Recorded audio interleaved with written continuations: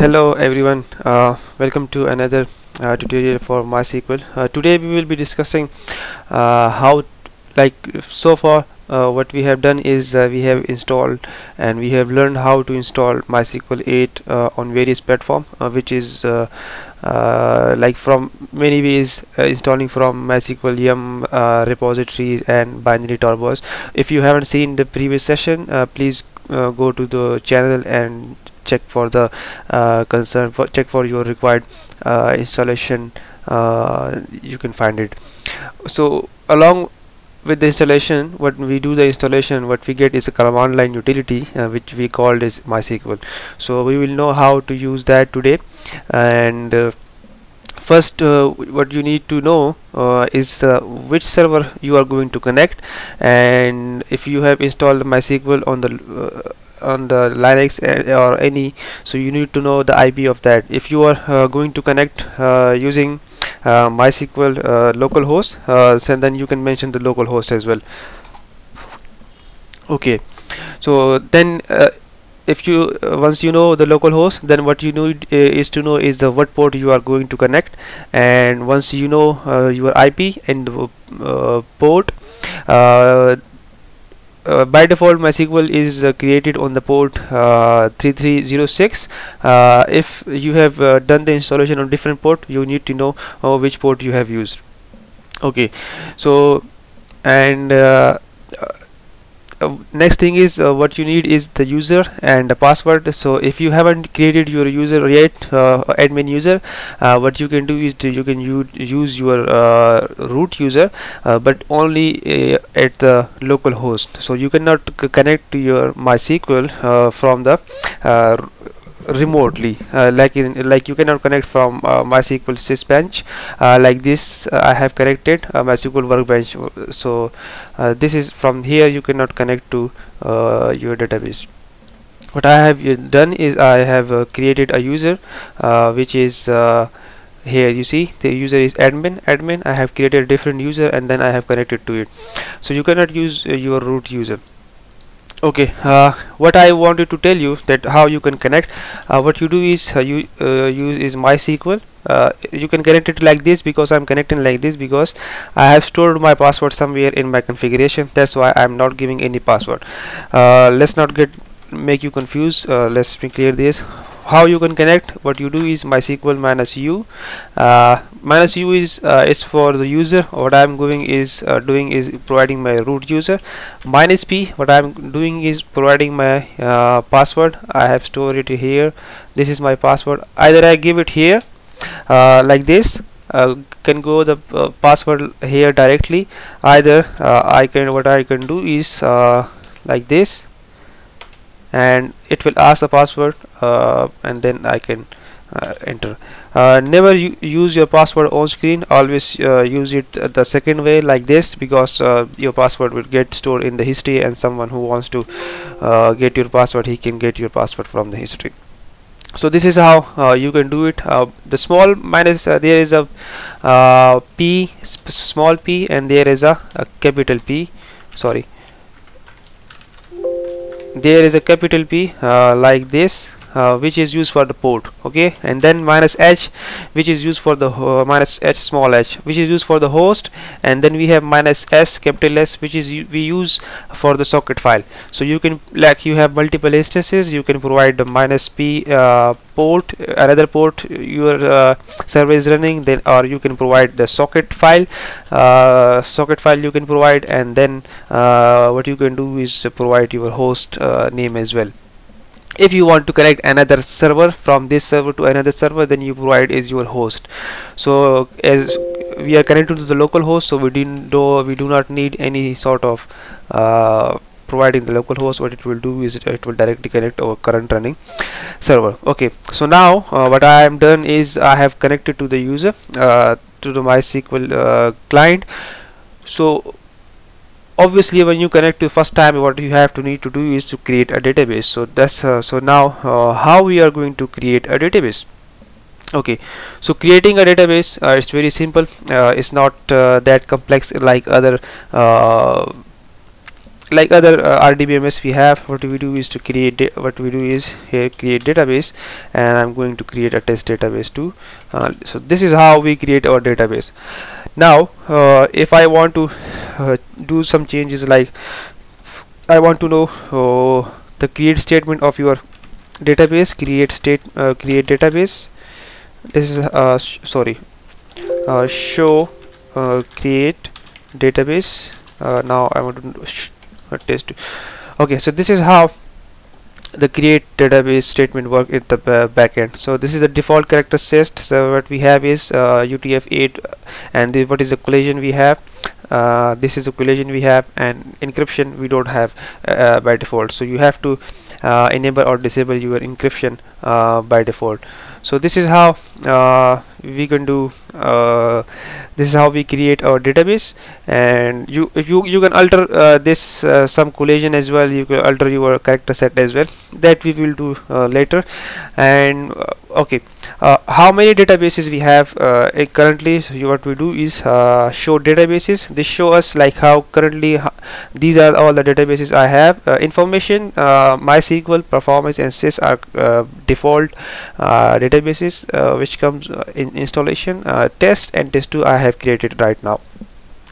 Okay, now if you do any like what I am going to do is like select one it coming, but what if I am going to create any table, like create table, and what I am going to say that a, and I'm going to int. So it's saying it just like if I'm going to create any table. Okay, sorry, I didn't provide a name. So what I was saying that you haven't created any database. Before creating any table, you have to select a database. So okay, if I want to execute any command which we learn on the which we run on our what do you say, on the host, on the Linux. So this is how we can do, like currently I want to clear. So this is how like I run this clear statement, because this is a OS command. So this is you can do it like this. So what I was saying that show databases. So how obviously how I can connect to a database, and then this is done by use, and then we give a database name. Currently I'm using the test database. Then only I can create a table. This is how we can create a table. So if you see here, I have created a table. Okay, so now I want to list all the tables I have inside this database. Okay, first I want to know which database I have connected. Then that can be done by select database. Yeah, I hope so. Okay, I have select database. Okay, so this is telling me that currently I'm connected to a database which is called test. Okay, so now I want to know, I'm connected to this test database, but I want to know how many tables I have. So what we do is show tables. So currently I have this T3 as a table, and okay, so now I have this T table, and I want to know like what is the script used for this T3 table. And what I do is show create table, then T3, then /g. /g is I am using just to print all the output in the row format, because you see this is my column 1, which is called table. This is my create table. If I don't do it like this, if I don't use this T3 /g, it will print it in a column wise. So what /g does is it's print all the information in row wise. So that's it's like easy to print, and it does not like interfere, because if you see this column 1, this second column is interfering into this first column. So now row wise it's like clean output, so you can get the output like this. So it's a table name is T3, and this was the command used like and default is null engine, because default engine is InnoDB engine, and character set is this is your default, collision is this is the default, so it will pick all the default things by default. So this is how you can connect your database MySQL, and few commands I have shown, like how you can create a database, how you can switch between database. Okay, one more thing, what we did is that we connected to the MySQL database, and then after that we tried to switch between database. What I can do is I can also connect to any database from here directly. I don't need to switch any database. So if you do like this, then I have connected to a database which is called test. If I want to know which database I am connected, if you see, I have connected to the test database because I have mentioned while connecting to this database that I want to connect to the test database. So this is how I have connected to the database. Okay, one more thing, just to tell you guys, if I want to execute any command from the shell, what I do is currently I want to know what is the version of my database. So this is how I can do it. So if you see, what I have to do is to provide -e command and select version, and this will this has run the command on MySQL server and provided me the output here in the shell, and I don't need to connect to the MySQL SQL server. Okay, I haven't provided any user and password because I have stored my password in my my configuration file. If I show you here, cat/etc my.cnf, what I have done is that any client which try to connect with this user from localhost, what you will do is, if the user is this and this is the password it is going to use. So I'm connecting, because if I do only MySQL, what it does is get the password from here, like the root user and the password from here. So I have stored these two here.